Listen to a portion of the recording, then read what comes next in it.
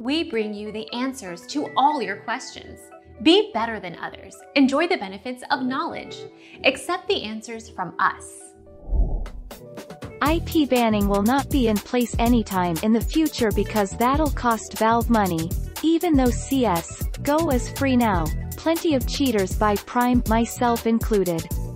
VAC bans can take anywhere from hours if you're extremely unlucky and get caught instantly in a VAC wave to months. Our mission is to provide accurate answers. We think without knowledge, it is impossible to live a balanced life. Be competent, be skillful. Thank you for watching. Don't forget to subscribe and hit the bell notification.